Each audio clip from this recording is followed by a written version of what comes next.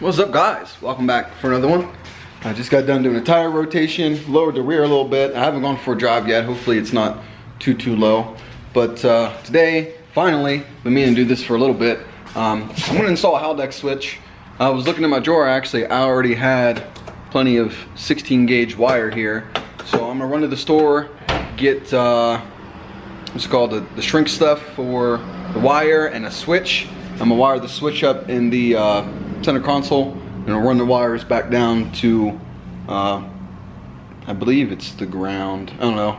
A buddy of mine in Denver showed me the wire to tap into, so I'll just tap wire into that, drill a hole, mount the switch, do a little bit of soldering, and we'll get a Haldex switch. I don't know, I might just test it out here in the driveway, do a quick burnout or something. I don't have anybody to come out with me to like any roads or anything to record for me, and I don't want to set up the camera and just do a burnout and then risk someone getting pissed and not being able to go back and get my camera or something along those lines. So I might just do it right here. We'll see. We'll run to the store, grab a switch, and wire up a Haldex switch.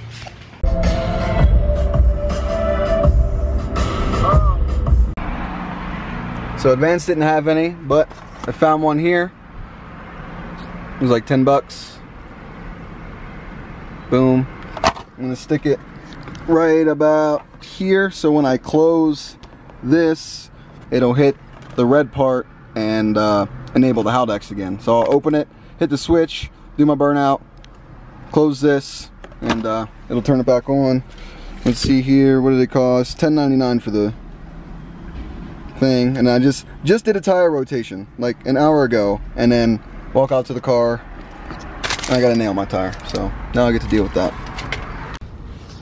The car's a little bit low. I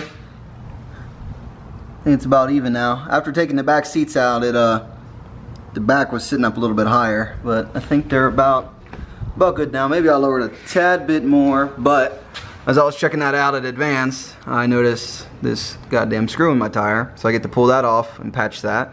But before I do all that, we'll do this Haldex stuff. One more thing here before we actually get started.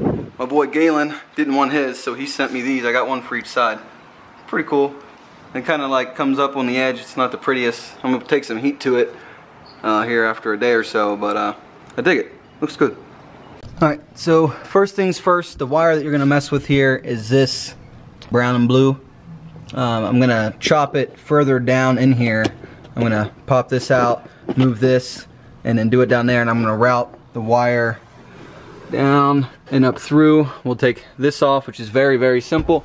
If you've never done it before, you got these like two little spots right here. You'll pull back and lift up, and then this whole assembly comes out. Then you'll draw your hole through, put in your switch, wire it up, and then I'll probably lift up, do that side too, lift up this carpet, that way I can route the wires through. I'll probably grab a hanger or something, that way I can get it over there. I'm gonna hide it real nice so you're not gonna see any split wires or anything, but I mean, it's already kind of bare back here. This is how I daily the car, but yeah. So this is how you do this. You're gonna set your fingers in these two little slots.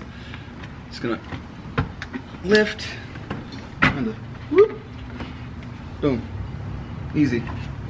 And then right here's where you'll drill through, however you want to mark it or just estimate. But you're just gonna drill through, and you can set your switch in. I'm gonna wire the wiring to the switch first, and then install it, and then I'll lift up. So you got a little bit of carpet right here. You can kind of maybe pull up. You might have to take a knife to it, cut a slit, but yeah, down to see down here. Alright, so this is my first attempt at trying to fish the wire through. I just bundled it up a bunch. I got two extensions in here, and I can give it plenty of relief that I can just, assuming I can get the wire just to slide right up against this, pop out, and then I'll go from there. Hopefully this method works. I don't feel like really popping these off and trying to lift the carpet. It's pretty tight once you get right here. It doesn't want to, the wire just kind of bundles up. So hopefully this method works. Just kind of keeping weight on this, and I got my fingers down here lifting up the carpet. Showing this, just gotta feed it through with this. Oh, I already got it. Get the tip. Boom. Nice. Now we got wire. That's good. Now I should have did these in different colors so I know which one's which. I feel like an idiot. But I will unwind them and I will figure it out that way and then mark them.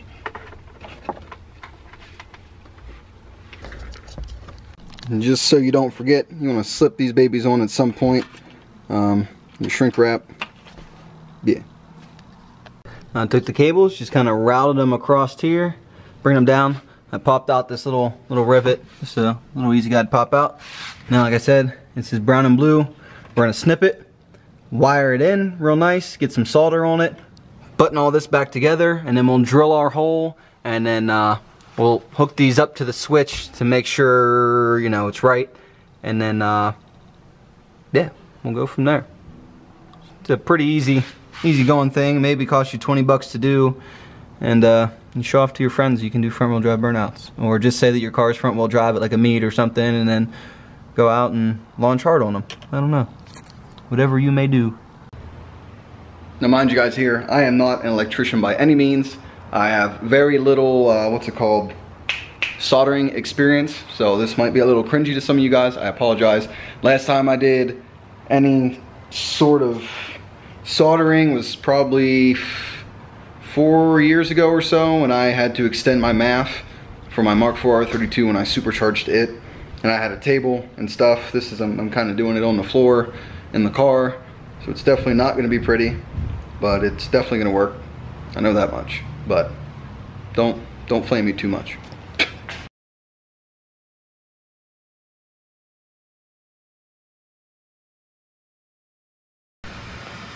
Once you get your soldering done, got your shrink stuff, a little bit of heat on them,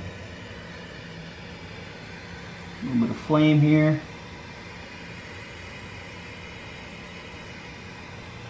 Secure that shit right up.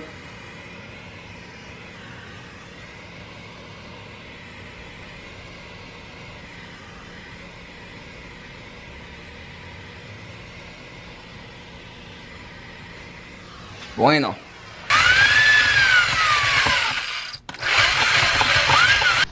I'm actually very surprised here that I got this hole right the first time. So I kind of just focus. I kind of just started drilling like right below the different types of plastics here and made the hole bigger from the back. But for a test fit, you know, lift on, and then it closes itself. Fuck yeah. And there's no like issues, like this isn't sitting up higher or anything. It's literally perfect. So it's not tight yet. You see it's kind of loose. I need to tighten it. I need to run the wires still, but boom. Nice. Very nice. Very excited. So it's starting to get dark here, but I do have one marked, a darker with some marker on it. So I'm gonna throw the switch up here real quick, turn the car on, see what it does. That way I know if I need to switch the wires for on and off, but that's the last step. See if it works. If it throws code as soon as I turn the car on, then I know it's already set to on. If it doesn't, then it should be perfect. Alright, here we go here. The switch is set to normal, so it shouldn't throw any crazy codes. System ready. It's not yet. Oh yeah, it already is.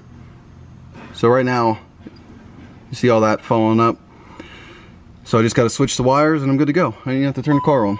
Like on. Sweet. Alright. So I switched the wires around. Testing. System ready. Uh-oh. Well, after about 5 minutes of being confused, I realized switches are made to be a switch.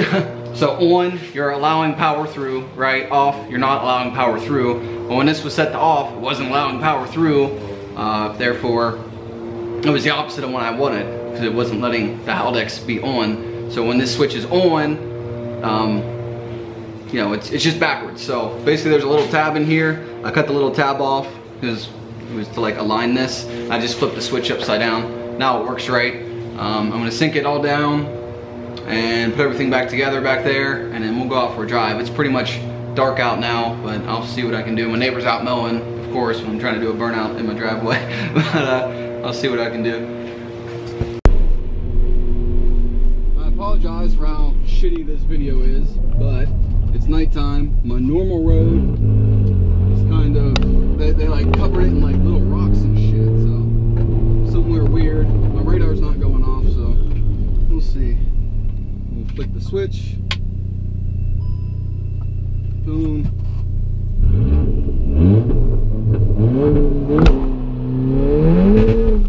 Holy shit! That's fucking cool. Yeah, my car does not like that, but alright, I'm recording the same time as the GoPro. Alright, I'm recording the same time as the GoPro, so you guys are seeing this footage, but we'll just do a baby one. See, now I believe if you hold, you gotta hold the e-brake. Hey! Oh yeah. See the smoke? Nice! We're doing burnouts. Fuck yeah. Your boy's happy. See, look, now I just close this, goes off, you get to reset the light, turn the car off, Testing. turn it back on. System ready. That light should go away eventually, but now we can do burnouts. That's pretty sick.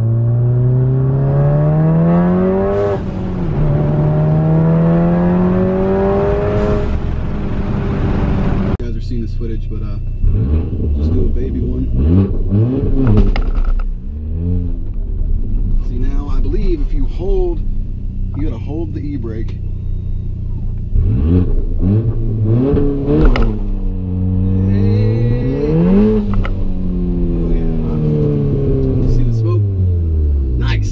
Burnouts.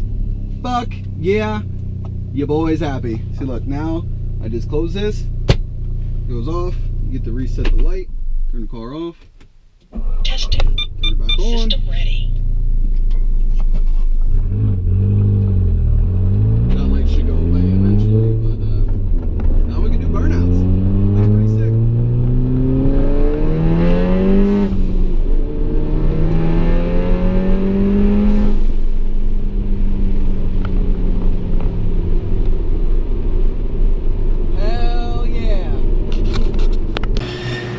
I know it's a sad excuse for a burnout video, but eventually, I don't know, one of these weekends I'll get Brandon or Michael or Jesse, somebody that isn't busy or at work. No one's available at the moment.